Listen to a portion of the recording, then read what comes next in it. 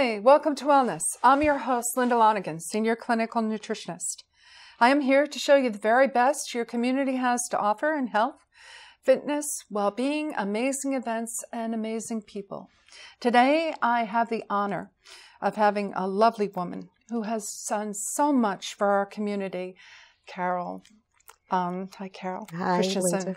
Carol is the co-founder of Drug Crisis in Your Backyard, in our backyard, as well as owner to Cafe Realty. Mm-hmm. Thank you Yes. so much for being here. Thank you for having me. I'm very honored to be here, Linda. Yeah, it's a pleasure for you to be here. Thank you. So please tell me, Carol, how did it all begin?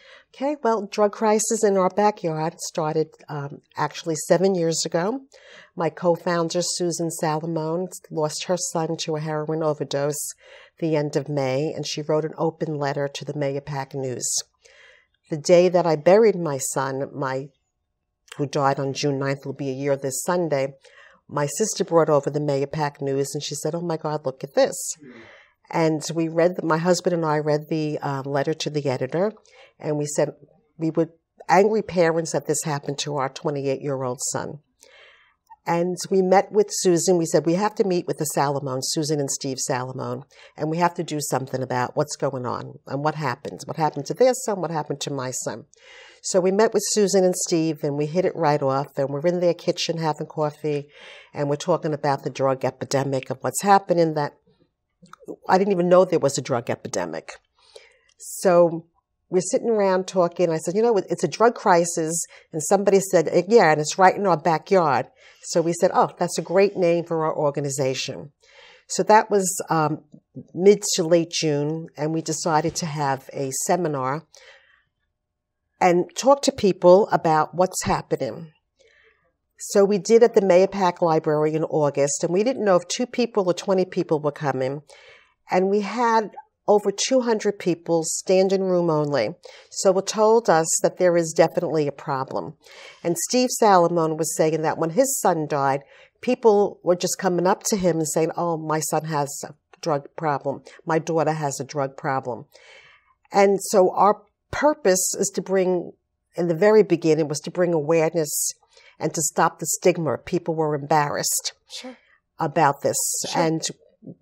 And to show you how people were embarrassed in the very beginning, we would go to fairs and have a table at a fair, and people would come. First, they come and look at our table and see what it was, and once they realized it was about addiction and drugs, they would walk right past the table because they were embarrassed. And I understood that, because if someone would have said to me prior to this happening to my son, oh, there's going to be a seminar at the high school or a seminar at the library, about drug addiction, I would have said, well, why would I go? My son's a New York City detective. My daughter's a PhD. I never had any problems with my children. Yeah. So how did Eric get addicted to drugs? Yeah. Eric hurt his back. He was 28 years old. He made detective in NYPD in less than 5 years, which is almost unheard of. He owned a co-op. He had a beautiful girlfriend. He had his whole life ahead of him. He hurt his back. He went to a local doctor, gave him Oxycontin. My son became addicted to that. That happened in January 2011. In November 2011, Eric called me and he said, Mom, he says, I think I have a problem. I think I'm addicted to drugs, to painkillers. And my reaction was, oh, Eric, the doctor gave them to you. You'll be fine. And little did I know that 6 months later, my son was going to be dead. So Eric was not fine. So with that said, with the loss of a child, as no one could really understand unless you did lose a child, you don't want this to happen to anybody else. Sure. So Susan, my husband, and Steve, we were 4 very angry parents that wanted to bring this out to the public. We went down to Washington, D.C. Susan has been on the governor's task force. I helped the people in heroin, Yorktown Against Heroin. I helped them. And we talk about this. We speak at the schools. We speak at Rotaries. We speak at Chambers of Commerce. Not to be ashamed, find help. So we have our organization. We have a Facebook page. We have a website, drugcrisisinourbackyard.org. Right. We have recovery programs, intervention. We have support groups every other Tuesday in the Mahopac Library and every other Tuesday in Yorktown Heights and up in Dutchess and Hopewell Junction. So we're here to help everyone. We're here to give information. We're here to be a resource. Right. We had a jail program we had a 6-week program at the Putnam Jail, helping people who are going to be released. What's Amazing. Next? Where do I go? Amazing. It is amazing. And I tell you that now people are aware and they're not ashamed to speaking about it and what people don't know is the average age is 41. People think that, a drug addict, somebody who's addicted, very interesting. That they would think that they right away think of kids. Right. 19, 20, 21, because they are the majority who are dying. Right. However, it's an epidemic. 72,000 people died last year. 72,000 people overdosed from drugs, heroin, and what have you. Right. And that's what happened to my son. My son was in rehab. Yeah. He came home on June 4th from rehab. Right. He, I guess he just couldn't handle it. I know on June 8th, he called me and he said, I just can't sleep, Mom. I just can't sleep. And I said, all right, honey, I'll come, because he lived in White Plains. I'll come down. I'll sit with you while you sleep. I said, you'll be okay. And he says, then he called me about an hour later. He says, no, I feel fine. I'm going to go to sleep. So I had to go to a meeting in White Plains. And when I left my meeting in White Plains, I passed his co-op and I saw his car there. And I felt relieved. I says, oh, he's home. He's sleeping. I feel good. Sure. Little did I know 12 hours later, after 12 p.m., that he took heroin and he OD'd. And I guess his body wasn't acclimated because he was clean for a month. Right. And then he took the heroin and he OD'd. Right. And he was in, I think, they realized that when the police found him, they realized he was a police officer also. And they really worked on him, and the hospital really worked on him. But unfortunately, it was too late, and they didn't have Narcan in those days. And also, Drug Crisis in our backyard, we also have Narcan programs that we do with the... Unbelievable. Yeah, it's incredible. We definitely have helped people. Our goal now is to talk about the legalization of marijuana. Mm-hmm. It is something that we don't want because it is a gateway drug. Right. Not for everybody, but for most people. You know, young people's brains are not fully formed until they're 25 years old. Yes, I had read that. Yes. I definitely had read that. Mm-hmm. So if you're taking a drug at 16, 18, 20, it's your brain's not formed and you can't make the right decisions. And that was one of the signs that I saw with my son. Even though at that point I didn't know that he was on drugs at that point, on the painkillers, addicted to him, he was not making rational decisions. And he was a young man who always made rational decisions. He was smart. He knew what he wanted. He knew he wanted to be a policeman. He went to Westchester Community College. He got his associate's degree. From there, he went to C.W. Post. And while he was there in his third year, took the police test. He was called right away and went in, and he graduated the top 15% of his class. So he was somebody who was on the fast track. He was funny. He was extremely well liked. He was an athlete in school. He was co-captain of his wrestling team in high school. Wow. So it's a tremendous loss. It's a tremendous loss. It is, Carol. And, one of the things that you do lose is you'll always have memories of your child. Right. But you lose the future. Exactly. You lose him getting married. You lose him having children. You lose him being an uncle to my daughter's children. So that's what you lose. And that's where the big loss comes from. Sure it is. Yes, Sure it is. It is. Do you ever take time to say, wow, look what I did? I mean, every single year you get an award. Specifically, I bring up the one in 2016, a Woman of Distinction of New York Senate. Yes. I mean, do you ever take time to say, did I do this?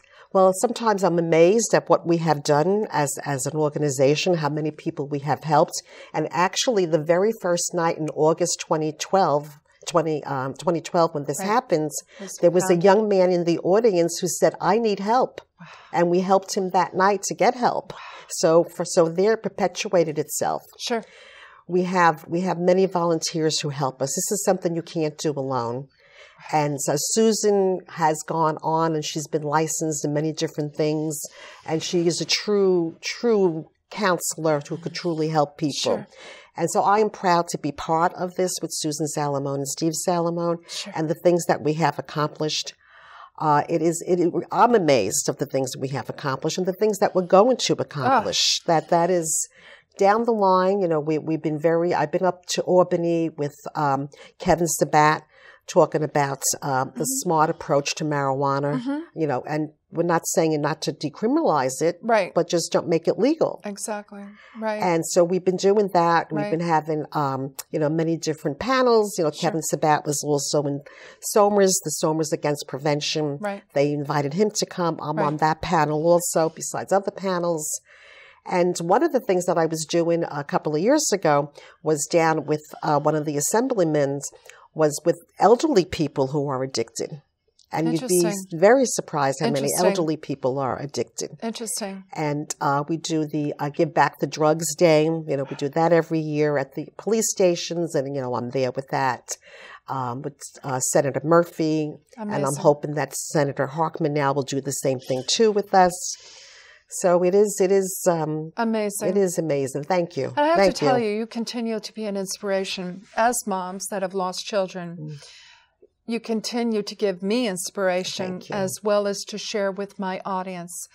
Can you tell me one thing to share with my viewers, moms that have lost children?